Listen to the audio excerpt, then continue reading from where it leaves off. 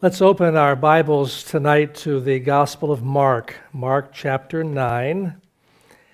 Jesus' revelations. The Lord's going to reveal four things in this study. He's going to reveal his person, who he really is. He's going to reveal his power. He's going to reveal his humility. And he's going to reveal his purity. Person, power, humility, purity. As always, let's ask the Lord to help us. Father, we're grateful for your study, and we're going to ask you to really just get a hold of us. Help me to step out of the way and help us to see Jesus. Holy Spirit, really bring forth your word in Jesus' name. Amen. All right, chapter 9 of Mark. It's always good when you're reading a chapter to go back a verse or two of the preceding chapter, because these books were not written by chapters, as you know. They were just written all together. So let's get a little bit of a head start. The Lord is talking about taking up his cross and following him and not being ashamed of him. And now in chapter 9, he says, "Assuredly I say to you that there are some standing here who will not taste death till they see the kingdom of God present with power." That's interesting. These men were going to see the presence of God's power and the manifestation of it. Not all of them, but several of them would. And the next verse tells you how that happened to be.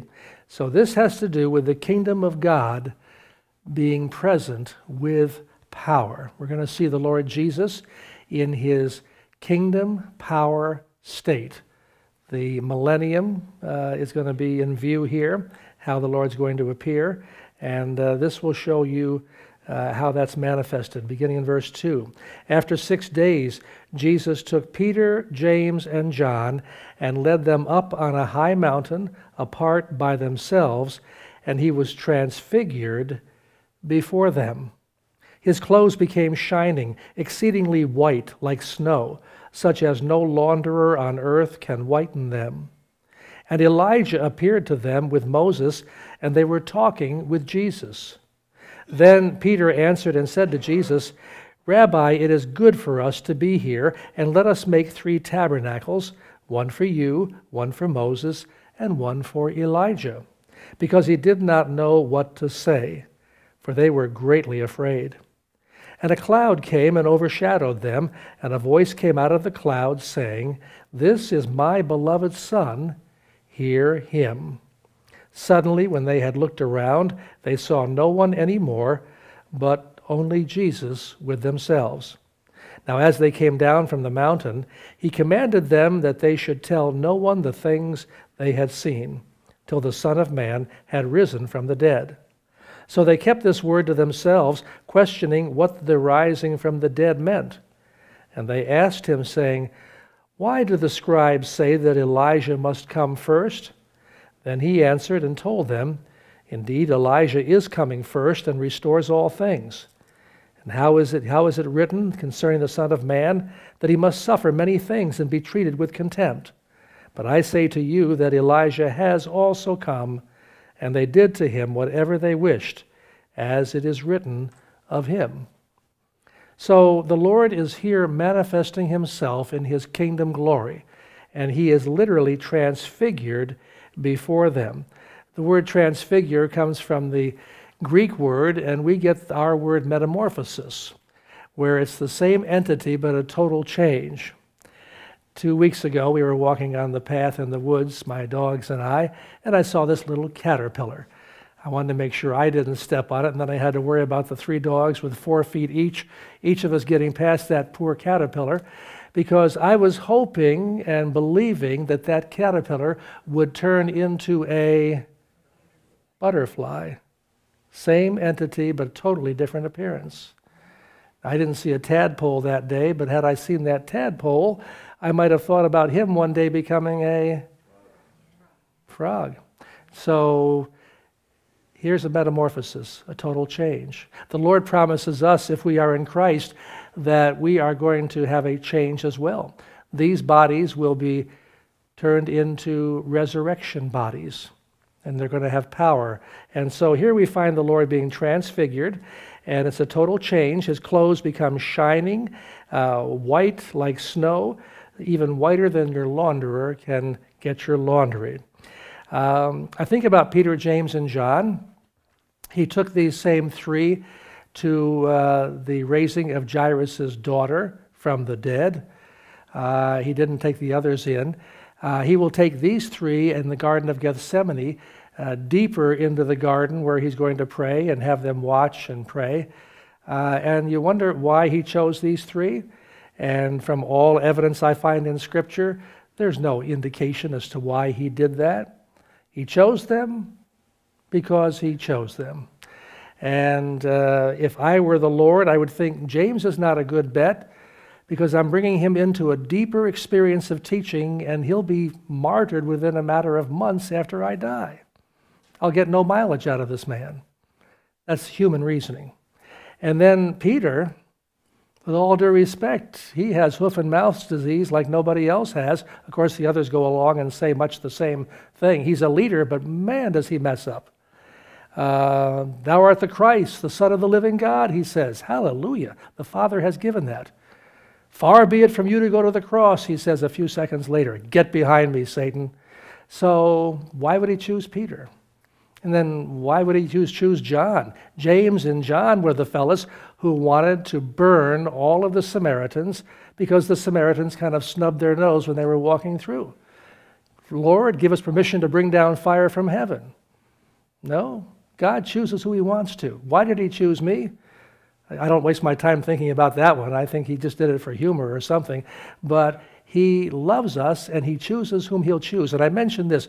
There's somebody around the corner who has a ministry that we're envious of. We wish we were somebody else. Don't go there. He chooses whom he will choose. I struggled in the early days of my walk and my ministry. I'd see people on television like me or on the radio, and I'd think thoughts I don't even want to share with you. And the Lord had to take me to the woodshed and say, I'm the one who will judge them. Don't you be judgmental. You pray for those people. And so we don't wonder why God chooses this person for this or that person for that. That's his business. All we do is what we're supposed to do. In any event, he is transfigured before them, and these three men suddenly see not just Jesus, but Elijah, the prophet, and Moses, the great pastor who led Israel through the wilderness. Moses died, brought the law, and then he died, and he's been dead for about 1,500 years as of this writing, or this appearance. And suddenly he's back. Now Elijah was the great prophet, representing the prophets, and he's been dead for close to 1,000 years. Another gospel writer tells us that they are discussing the Lord's death. Very fitting that both Moses and Elijah should be there, because both Moses and the law speak of the coming one. In fact, Moses did say, there will come a prophet, hear him, referring to the Lord Jesus. And then Elijah was certainly coming in the power of the Lord. And Malachi tells us in the very closing verses that Elijah is going to come again before the second coming of the Lord. So Moses represents the law, Elijah represents the prophets. Together, it's the whole Bible, and it speaks of the Lord Jesus and his death and his power and his resurrection.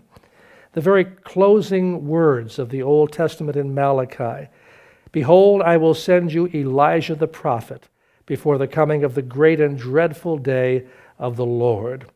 So the Lord's talking to these men about his death and how his death and resurrection will fulfill all of the Old Testament. Now, Peter has to get in there, doesn't he? He just has to open his mouth, and I love this expression, for he did not know what to say. I've been like that too. You get into an awkward situation, you're at a party, you're in a strange environment, don't know what to say. When you don't know what to say, open your mouth and just talk and hope that in the volume of words, something reasonable will come out. Kind of like going to Las Vegas and hope you're going to win, right? If we would just learn to shut up when we don't know what we're talking about and ask for wisdom. But he's got to get right in there. And so he makes a comment, which is half right. But half right's not good enough, is it? Why is it half right? He senses that the Lord is manifesting his kingdom glory, the same glory he's going to have in the millennium. And Peter knows enough that the Feast of Tabernacles, which is in late September, early October, when you see your Jewish neighbors, if they're Orthodox and they have sticks in kind of a teepee fashion, or it could even be a square, they are making a tabernacle, and they will invite you in for a meal, and they'll have their meals in that little temporary booth. Tabernacles, celebrated in that time and even now, speaks of two things. It speaks of looking back to the journey through the wilderness with Moses for 40 years and how God provided safe dwelling for them for 40 years. But Tabernacles also looks forward to the millennium, to the peace, to the fulfillment of life after this life. And so Tabernacles would be an appropriate answer, except he wasn't told to say that. And we learned this on Sunday. You don't do anything unless the Lord tells you to do it. No ministry, no suggestions. It's a waste of time. So you only do what you're supposed to do. Peter is going to have to learn something which we all have to learn. How many ever were servers in a restaurant? We used to call them waiters and waitresses. Now they call them servers. Did you ever do any serving? I hope you were taught in the process that you really wait until you're called upon, and then you execute what you're asked to execute, and you don't get into a whole lot of suggestions and telling people what they should be doing. A waiter or a server is there. In fact, in these days, when they had a private server, they would just, as Psalms would say, my hand, or your eye is on my hand. Lord, may I look at your hand and just do whatever you tell me to do. A good waiter is watching, or a good waitress is watching for direction and then executes it and then goes back and waits. So don't move unless the Lord tells you to move. And then when he tells you to move, do what he tells you to do. Bad timing, bad suggestion, Peter. Be quiet. Well, their eyes are on Elijah and Moses. With all due respect to Jesus, they see him 24/7. They've lived with him now for a couple of years, and they love the Lord, but he's not new. Elijah and Moses are new. They've never seen these fellows before. And incidentally, how do they know that they are Moses and Elijah? We don't have the answer to that, but they somehow are drawn into that kingdom experience, and they're able to recognize people who have gone on. Moses died. Elijah was simply translated. His chariot was caught up and he disappeared, but they just knew him because we're going to know all things hereafter, and they're kind of entering into an experience of almost what it's like to be in heaven.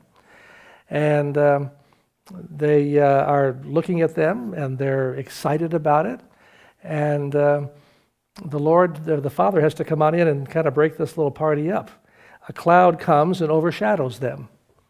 So their eyes are on Moses and Elijah, and this huge cloud comes and envelops them so that God can get their eyes off of Elijah and Moses and get them back on Jesus. So the cloud comes, overshadows them, and here's the voice from heaven, "This is my beloved Son, hear him." Get your eyes off of anything and anyone else. Get your eyes on Jesus. And suddenly, when they had looked around, they saw no one anymore, but only Jesus with themselves. So that cloud descended just to get their eyes off of Elijah and Moses. Exit Elijah and Moses, no one is left but Jesus. That's a good lesson for us as well. You know, I love Jesus, and he's with me all the time, and he's with you if you're in Christ. But oh, this exciting evangelist. And don't you love this radio personality or television or this new book? And we get our eyes on people. And that's unfortunate. Because if somebody has something that's special, thank you, Jesus, and may I receive from that person, but it's always Jesus that I'm looking at, not anyone or anything else. So we need to get our eyes off of that. How about self? That becomes a problem for us, doesn't it? Jesus, I can't see you. All I can see is me. My problems, my needs, my this, my that. Get your eyes on Jesus. This is my beloved Son. Hear him or see him. So we need to get our eyes back on the Lord. So as they have seen the Lord in power, it's changing them. And this is a very hard thing for them to do, but as they're coming down from the mountain, the Lord commands them they should tell no one the things they have seen. Can you imagine how hard that would be? To go back and see the other 9 and you can't say a word about what happened up there? Well, what'd you see up there? Well, nothing is said about that. He commands them to tell no one until the Son of Man had risen from the dead. And they kept the word to themselves, but they questioned in their hearts about this rising from the dead, what it meant. Now that may seem silly to me because I'm looking back to the cross, but there before the cross, how many resurrections had they heard about? How many resurrections had they seen? None. And yet they still had to think about this and ponder it, and they still didn't understand it even after the resurrection took place. Even that Sunday evening when the Lord came, they still were not really believing it. They were in fear. The Lord asks us to do some things that are new, no precedent in our lives. Can we trust him when he tells us about it? Are we open to something totally new and totally unpredictable? How is it going to work out? Actually, when you think about it, every day is totally new. And the circumstances are totally new. Can we trust him to work it out? We need to. So they asked Jesus about this. Why do the scribes say that Elijah must come first? Referring to that scripture I gave you in Malachi. Why did they say that? We just saw Elijah. And why does he have to come first before you come back? Why? What's the purpose of that?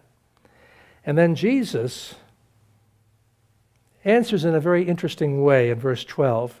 He answered and told them, indeed, Elijah is coming first and restores all things. He will come before I return. And how is it written concerning the Son of Man that he must suffer many things and be treated with contempt? That's true. The scriptures are very clear that I will be suffering many things. I'll be treated with contempt before my death. But I say to you that Elijah has also come, and they did to him whatever they wished, as it is written of him. And he's referring there to John the Baptist, who in a sense came as Elijah, the scriptures say. Because Elijah will come for the second coming of Christ. John the Baptist came for the first coming. He announced the coming of Jesus. So he kind of was dressed like him, a wild man, and hairy garments and locusts and honey and all that. But the Lord had John the Baptist go before him for his first coming. He will have Elijah go before him for his second coming. And then I think one of the keys to Scripture is to put yourself in there somehow. It's not selfish. It's called application. John the Baptist for the first coming, Elijah for the second coming. Where does Jerry fit into this? How can I tomorrow announce the coming of Jesus to somebody who needs that information? Lord, give me the chance to share the good news of you and your coming with somebody who doesn't know you. Put yourself in there. Lord, I want to be a witness for you. And John the Baptist made straight the way for Jesus. I want to make straight the way for somebody to receive Jesus. Perhaps by praying for them, maybe answering a question, give my testimony. You need to find yourself in this picture somehow. And this is how the Lord's going to appear in his wonderful state in the millennium with power. And it gives me a foretaste of my resurrection body as well. And how this body is going to be totally and completely transformed into a resurrection body for heaven. Little side note, often asked question, What does the Bible say about your funeral arrangements, about cremation versus burial? Answer, the Bible says nothing. And if you're in the ground 20 years, having been laid out in a beautiful casket, it doesn't make any difference if you were cremated or not. Cremation does in about an hour or two what nature is going to do in about 20 years, so it doesn't make a bit of difference. So that just answered that question. And if you don't know how the Lord's going to do it, I don't know, and I don't care. I don't really care. So I've told the story before that my father's ashes are here. We had him cremated. He's in the back of the church. And we had a hole dug for him, and we put his ashes right in there, and then the guy came to put the stone in, and I thought he was digging deeper than we had the ashes put. So I got to be honest, I'm not sure where Pop is. I think half of him is here, and half's across the street up at the Osborne Mill Nursery, and who knows and who cares, right? And then what about that body that was placed in a nice casket and put in the ground 30 years ago? And now that's all completely rotten, and maybe the casket is too, and it's gotten into the ground, and then it's gotten into the system, the soil system, and into the grass, and some cow ate some of that grass and made some milk, and some baby drank the milk, and you get the idea. Only the Lord knows where we all are and can put it all together, but He can do it. Amen? All right, that's the person of the Lord. He's revealed Himself as God, hasn't He? And He's revealed Himself in that transformed state as God. He's also revealed Himself as Lord when Jesus was talking to Elijah and Moses, and God said, "Get your eyes on my son. Hear Him." In other words, He's Lord. Jesus is God, but He's also Lord. Oh, He's God, whether we want to acknowledge it or not, but is He Lord? Most people in the world think He's God, but is He actually their Lord? And then if you want to really stretch the definition of Lord or Master, somebody once said, if He's not Lord of all, He's not Lord at all. So, Lord, be Lord of my life. And then He was a teacher because He taught them how to look for not only Elijah, but recognize the work of John the Baptist as the forerunner at the first coming. So there we've seen Him as God and Lord and teacher in that little exercise there. Now let's look at His power. He's going to rebuke a demon, and He's going to teach the disciples something. Look at verse 14. And when he came to the disciples, see, He came off the Mount of Transfiguration, and now they're coming back down to where the other disciples are, and there's a big commotion. And He came down, and the scribes are arguing and disputing with the disciples. Immediately when they saw Him, all the people were greatly amazed, and running to Him, they greeted Him. And He asked the scribes, "What are you discussing with them?" Then one of the crowd answered and said, "Teacher, I brought you my son who has a mute spirit. And wherever it seizes him, it throws him down. He foams at the mouth, gnashes his teeth, and becomes rigid. So I spoke to your disciples that they should cast it out, but they could not." He answered and said, "O faithless generation, how long shall I be with you? How long shall I bear with you? Bring him to me." Then they brought him to Him, and when He saw him, immediately the spirit convulsed him, and he fell on the ground and wallowed, foaming at the mouth. So He asked his father, "How long has this been happening to him?" And he said, "From childhood. And often He has thrown him both into the fire and into the water to destroy him. But if you can do anything, have compassion on us and help us." Jesus said to him, "If you can believe, all things are possible to him who believes." Immediately the father of the child cried out and said with tears, "Lord, I believe. Help my unbelief." When Jesus saw that the people came running together, He rebuked the unclean spirit, saying to it, "Deaf and dumb spirit, I command you, come out of him and enter him no more." Then the spirit cried out, convulsed him greatly, and came out of him, and he became as one dead, so that many said, he is dead. But Jesus took him by the hand and lifted him up, and he arose. And when he had come into the house, his disciples asked him privately, why could we not cast it out? So he said to them, this kind can come out by nothing but prayer and fasting. An amazing account. Coming off the glorious experience of the Mount of Transfiguration down into this demonic business with this spirit, and the crowd are all fighting. The disciples are frustrated. They cannot get this situation healed. And what's the Lord going to do? This reminds me of how it is with you and me sometimes. We go off with the Lord in prayer, sweet hour of prayer, and then you come back out of that experience and all sorts of problems.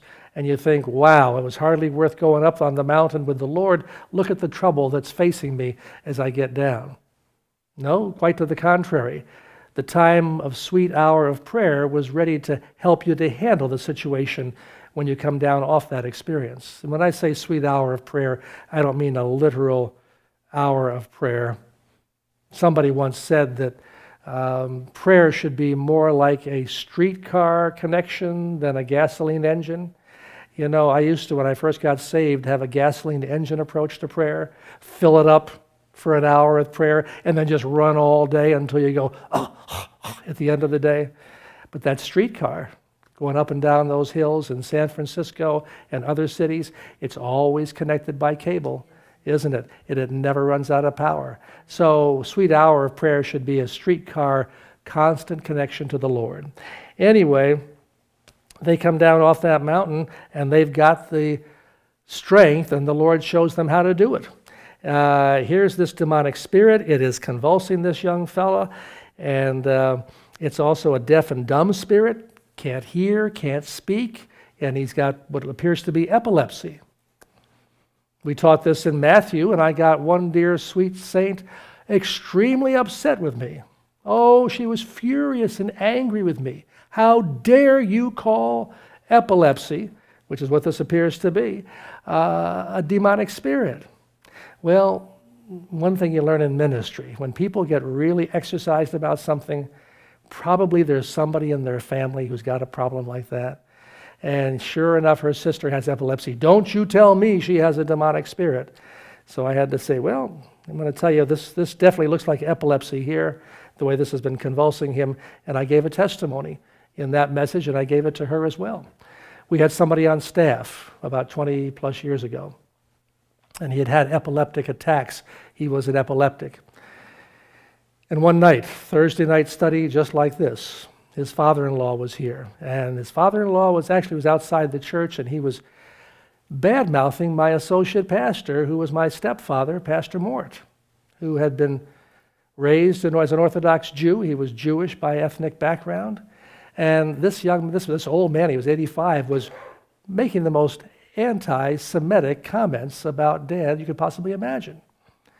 Well, some people around the church were hearing this, and they said, he's really speaking against Pastor Morton, against all Jews. So we called the old man in and called this man with his wife, the daughter of this man. And we got him calmed down. And I remember the scripture, when you deal with an older man, be gentle and kind.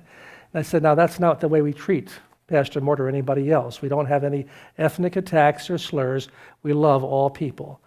And so I want you to ask Pastor Mort to forgive you for your ethnic slander. Dad didn't care. He'd been slandered all of his life as a Jewish person, and by Christians among others. So he didn't bother. But this man needed to be corrected about that. He was corrected, and all of a sudden, the son-in-law, the epileptic, went into a fit. Probably the exercise of emotions, whatever. He went into a fit just like this, foaming, wallowing, and his tongue began to swallow his tongue. We got him on the floor, pulled his tongue out, and I rebuked that spirit, remembering this story. In the name of Jesus, get your hands off this man, come out of him now, be gone. And it began to just have some kind of reaction. I had another comment, be gone now in Jesus' name. And he jerked, and he went limp, and I thought he was dead. Just like this story. Hardly seemed to be breathing, wasn't moving. But I knew that he was still alive. And I said, leave him alone, give him some air, let's pull back. And about 10 minutes later, he came to, and he was fine. And he stayed on staff, and I knew him for another 10 years before he died. He never again had an epileptic attack. So, with all due respect to relatives of yours, if you're watching by television, I'm not telling you got demonic spirits in your family or what have you, but all disease comes ultimately from the devil. We know that from Genesis chapter 3. And if I'm not sure if it's a demonic spirit or if it's a genetic problem, whatever, I'll take authority over anything I can find. Devil, genetic spirit, familiar spirit, disease, contagion, whatever, be gone in Jesus' name. I don't care. I'll just go after it all. And so the Lord said, deaf and dumb spirit, I command you, come out of him and enter him no more. Hey, when you got the authority, you don't need to go on and on. I've found in prayer, especially in critical times like this, the longer the prayer, the less the faith. The shorter the prayer, the greater the faith. That's why I say get yourself built up before so that when there's a need, bam, you go right for it. In Jesus' name, that's it.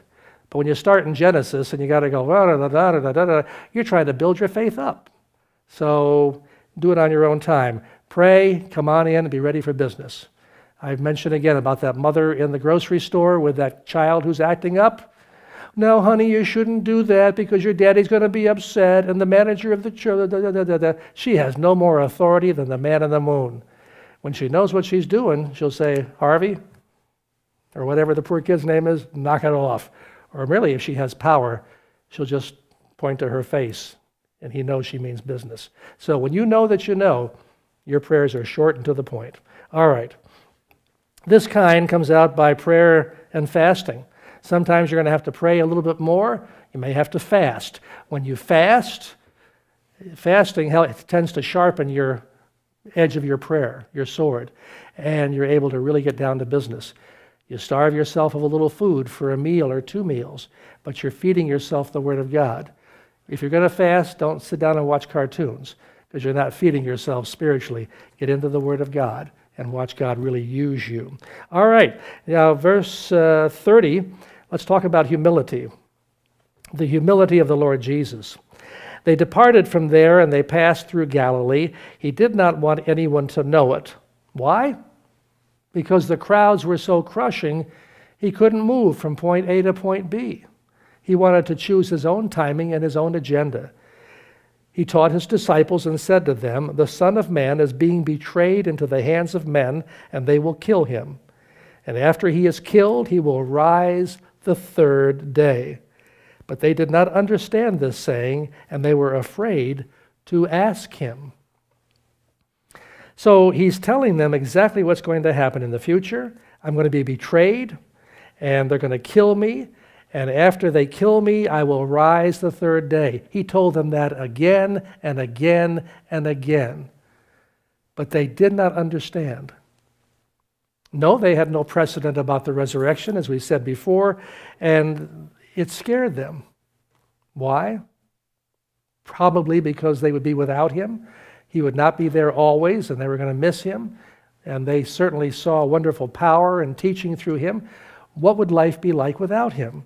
In any event, it wasn't registering, and it didn't register on the resurrection day either. They just weren't picking that up.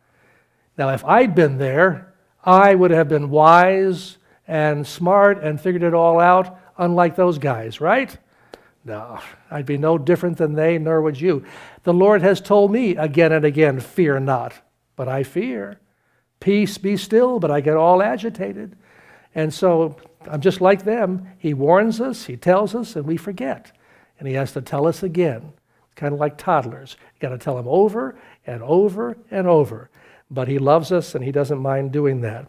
So I list this as a sign of his humility because Philippians tells us what it was like for him to have to humble himself to go to the cross.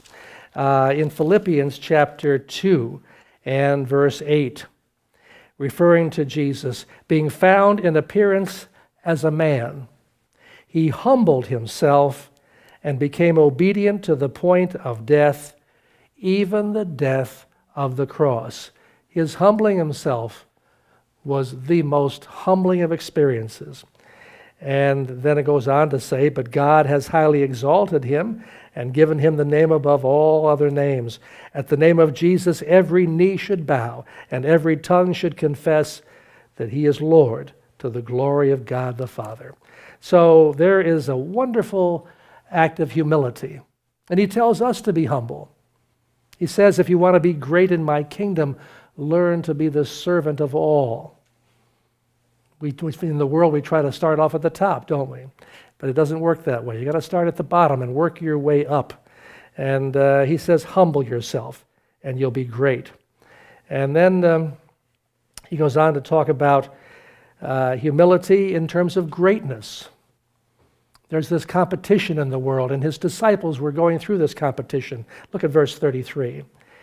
He came to Capernaum. That was his headquarters in the area of Galilee on the northwestern shore.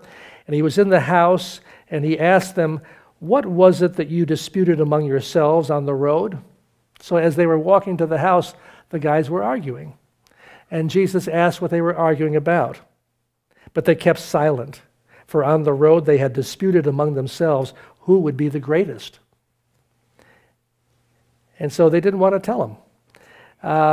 This had happened many times before, and it's going to happen on the last night at the Last Supper. As a matter of fact, two of the boys, James and John, the inner circle, James and John, along with Peter, their mother came and said to Jesus, now you're going to need somebody in the kingdom to sit on your right hand and someone on your left hand. And I think I know the boys that can do the best job for you. Ah, my sons. And so there's this worldly approach that I want to be high in front row. And so the Lord says, I'll teach you about greatness. You want to know about that? And but first of all, he says, what are you disputing about? I think he knew. I think he knew why they were arguing, but he wanted to draw them out, and they kept quiet. Just like you get home after a busy day and the kids have gotten into it in the cookie jar and the place is a mess. Who did it? What kid says, oh, I did it, I want to confess that, and here's the paddle so you can give it to me, and I'm going to bend over and you can give me 20 whacks? Yeah. They're totally quiet, aren't they? Which one of you did it? Nobody opens his mouth. All right.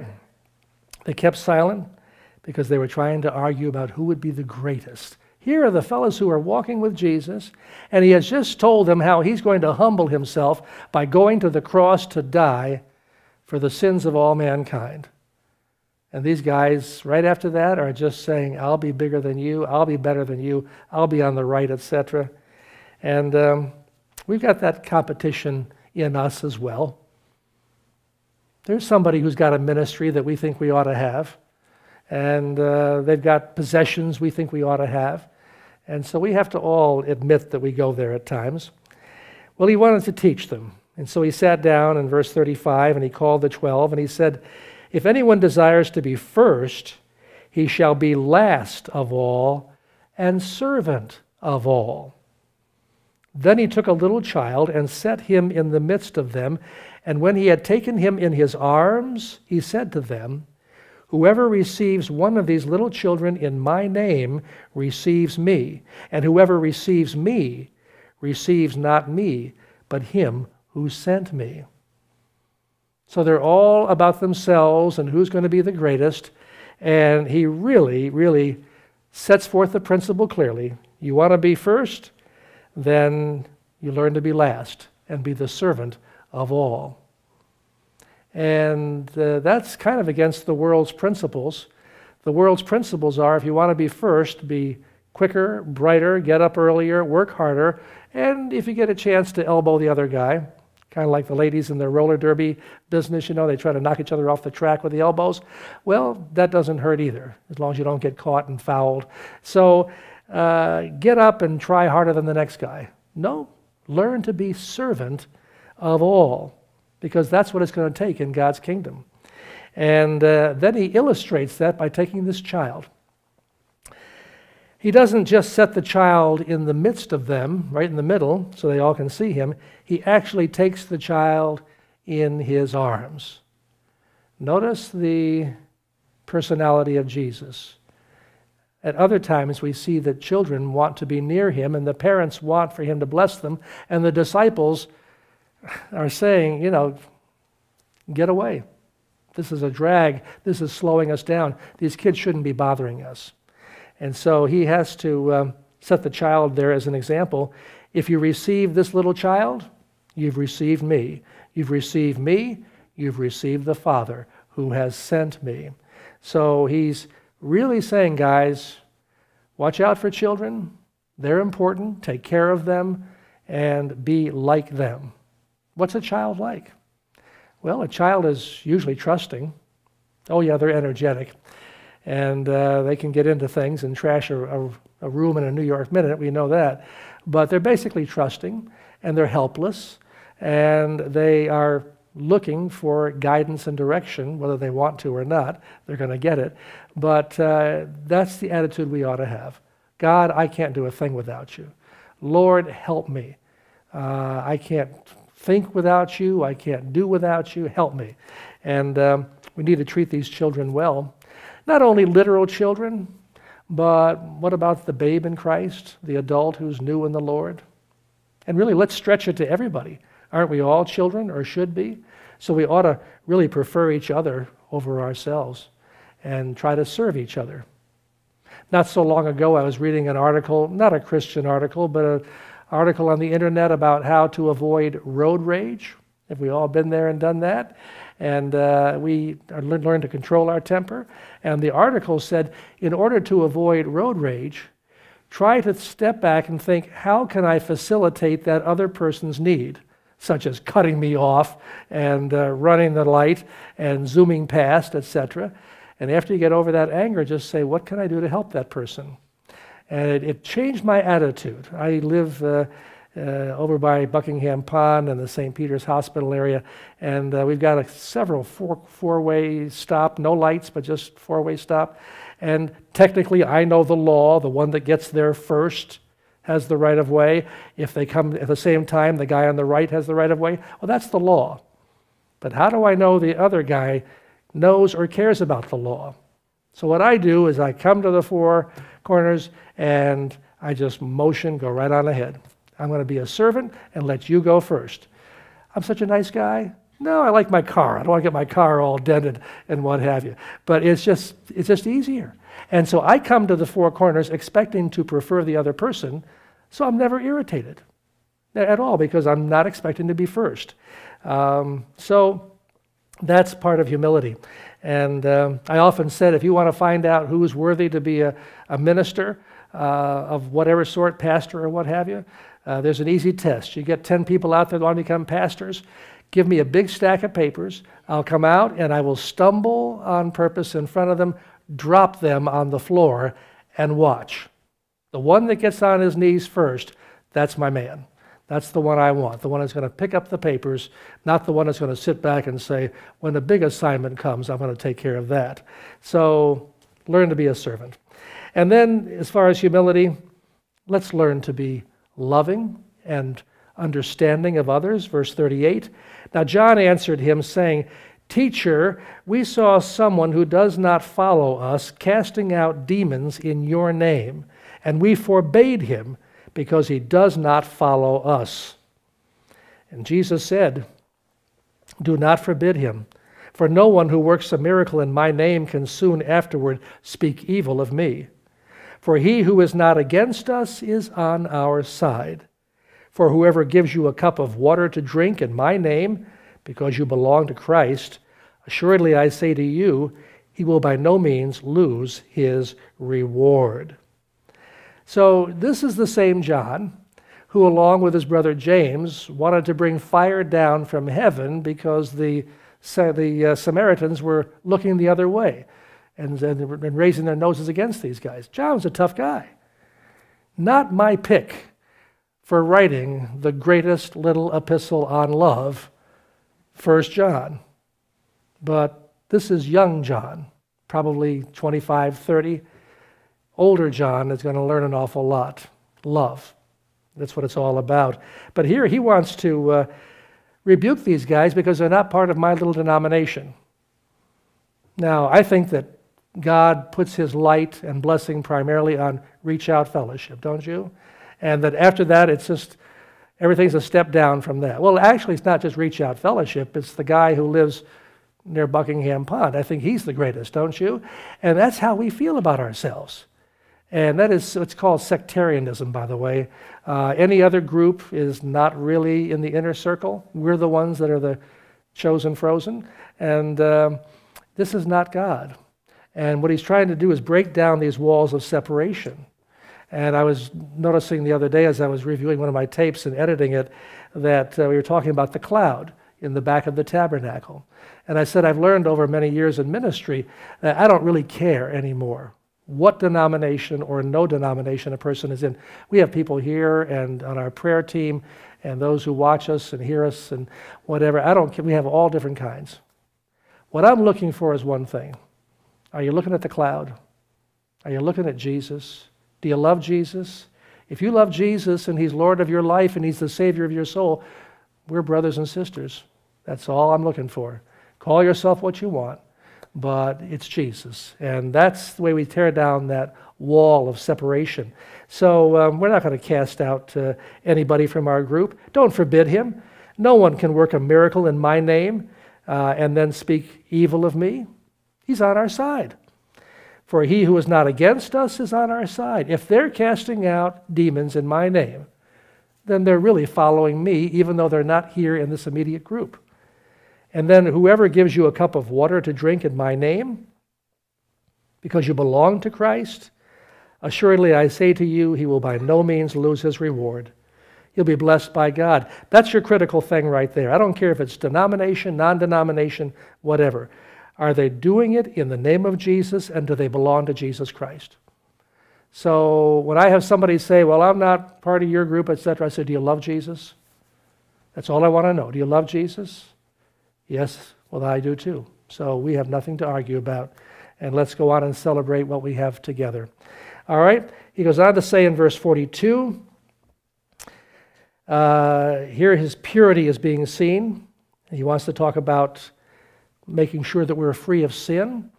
Whoever causes one of these little ones who believe in me to stumble, it'll be better for him if a millstone was hung around his neck and he was thrown into the sea.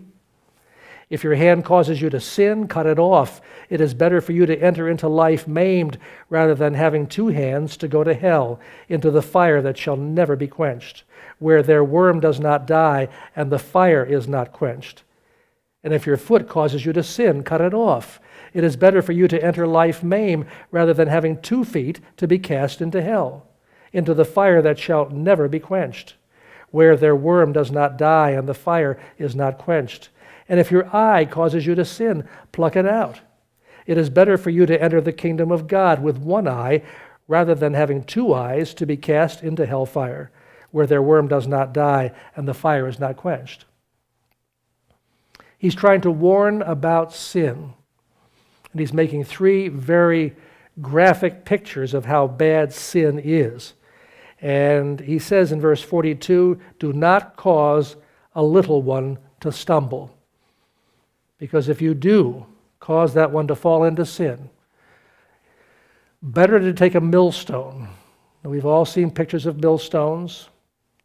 If there's a donkey pulling the millstone, there's a big stone base, and that donkey has a pole strapped onto its neck, and it's pulling a second stone on top of that. They put the grain between those 2 stones, and that action of that donkey pulling that millstone would cause the grain to crack, the head from the kernel from the shell, and that's how they would break that down. Take that big, huge millstone, put it around your neck, take a leap into the Sea of Galilee, and go straight to the bottom and count as far as you can until you die. You're better off than leading somebody into sin. Now, a little one, who's he referring to? Children? Sure. Sure, anytime you try to lead a little child into sin or away from Jesus Christ, and that certainly is sin. That's bad. A little one can also refer to any believer, trying to get anybody to sin. That's a bad situation. Don't do it. And regarding sin in your own life, he says, if your hand causes you to sin, cut it off. Better to enter into life, meaning eternal life, maimed, than having two hands and going to hell, which is the word Gehenna. That's the lake of fire. It goes on and on. It's never quenched, and their worm does not die, and the fire is not quenched. That tells you about Gehenna, that lake of fire is going to go on forever and ever and ever. There are those who say, well, it's only, maybe they're going to be able to be, through prayer, they can go into different states and purgatory and all. No. It is appointed unto man once to die, and then the judgment, the Bible says. You've got, while you're here on earth, to receive Christ as Savior and Lord. If you don't, then you're going to eventually end up in the lake of fire. And as far as this matter of sin, he's not telling us to literally cut off our hand. And that's important because we think, well, I know that. But unfortunately, we are very close and work with a ministry in New Hampshire which works with kids who have addiction problems. And about 10 years ago, one of the young men who was trying to overcome addiction and what have you left a class, and he was going to another class, and he stopped by the woodworking shop. And he was troubled about sin somehow in his life, and he took the saw and turned it on, and he cut off his right hand. And obviously, he was in shock, and the whole place was in shock, and terribly, terribly grieved over that experience. That's why I don't hesitate to say he doesn't mean it literally. Because with only one hand that this fellow has now, he could still sin. With one eye, with one foot. But what he's trying to do is shock us and say sin is so bad that take drastic measures to make sure that you deal with that sin. Otherwise, if you don't, you'll end up in the lake of fire. Now, all sin is forgivable except the sin of refusing Jesus Christ. That's the unforgivable sin. So if you do sin, confess it. 1 John 1:9 says, if we confess our sins, he's faithful and just to forgive us our sins and to cleanse us from all unrighteousness. But if we don't receive Christ and we continue to sin, it isn't really that sin that sends us to the lake of fire. It's the sin of refusing Jesus Christ, the sin bearer. And if you refuse him, then you have no hope. And that's when you go to the lake of fire. And then finally he says, purification is important. Verse 49, everyone will be seasoned with fire, and every sacrifice will be seasoned with salt. Salt is good. But if the salt loses its flavor, how will you season it? Have salt in yourselves and have peace with one another. So he uses the analogy of these sacrifices. The sacrifices before Christ came were put to the fire to cover sin, and they were salted. So they were salted not so much for flavor, but to remove the blood. Today, kosher meat is ritualistically bled. It has to be a certain way that the animal is cut. And it is also salted to bring out all of the blood so that there is no blood, because God said the life of the animal is in the blood. You are to respect life and not eat it. So that was the Old Testament Leviticus 11. But for us, he is saying, I want you to be seasoned with fire, and I want you to be seasoned with salt. Now, how can I be seasoned with fire? Realize that fire is the work of Jesus. John the Baptist said he'll baptize you with the Holy Spirit and with fire. As my late mother used to say, Lord, turn up your furnace another 100 degrees and burn out of me all sin. So, Lord, burn out of me what is not right. Whatever he doesn't burn out of me here, whatever I do and I don't repent of it, I don't confess it, will be brought before the judgment seat of Christ and be put in the fire and be destroyed there. I will not be destroyed, but that reward will be destroyed by fire. So fire cleanses, fire purifies. Salt also purifies, and we ought to have salt in ourselves. What good is salt?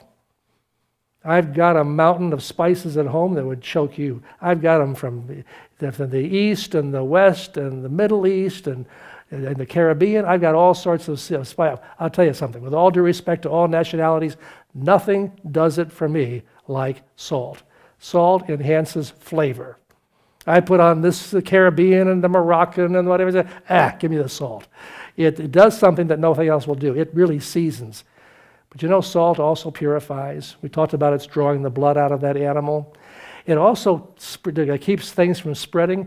They use salt in making bread, and what does that do? It cuts the fermentation process. It keeps it from spreading too much. And so we, as salt, not only enhance the flavor of the world by introducing Jesus Christ, making it a better place, it also helps to check sin, as our prayers in our lives help to check the flow of sin, and the purification process is better because we are salt in this world. So salt has a number of great properties, but you know, it can get stale, it can get exposed, and then it's good for nothing. And then you throw it on the pathway to kill a little vegetation. That's about all it's good for. So we have to make sure that the fire is working in our lives, the Lord is purifying us, that I'm still salty. And how do I stay salty? By staying in the Word of God, by staying in prayer, by staying in fellowship with other believers. So here we're talking about Jesus, and we've covered his revelation of himself, his person. Jesus is God, he is Lord, and he's teacher. We saw his power as he rebuked the demon, and he taught and enlightened the disciples. We saw his humility and his death, talking about how greatness is really serving other people, and how we should love others and not look down our noses because they're not part of our particular group. And purity. Get rid of sin in our own lives and live lives that are purifying to the world around us and to the Lord as well. So good counsel for us. The more we know Jesus, the more we know what he wants to be in our lives. And this is all about Jesus being seen through us. He does not want us to imitate him. We can't. He's divine, he's human, but he's divine. We cannot be God on our own. We can't watch him and follow him like a son tries to follow his father. All we can do is get ourselves in a position whereby he lives his life in and through us. And that comes by confessing our sins, calling upon him to be our Lord and Savior. And if you're watching by television, listening by radio, if you don't know the Lord, it's very simple. Confess yourself as a sinner. The Bible says we've all sinned and come short of the glory of God. Call upon him to come into your life, live his life in you, and then he will do what he wants. He doesn't want you to be perfect. He wants permission to simply come into your life and live his life in you. He says in Revelation 3, I stand at the door of your heart, and I knock. And if you'll open the door, I will come in, and I will dine and fellowship with you and you with me. So with that in mind, let's do that right now. Heavenly Father, we thank you for your teaching here in chapter 9 of Mark. We thank you for revealing Jesus Christ to us as God, as Lord, as teacher. We see his power, we see his humility, we see his purity. Lord Jesus, live in us, through us. Forgive us for our sins, cleanse us from all unrighteousness, and allow us to let your life reach the world around us. In Jesus' name, amen and amen.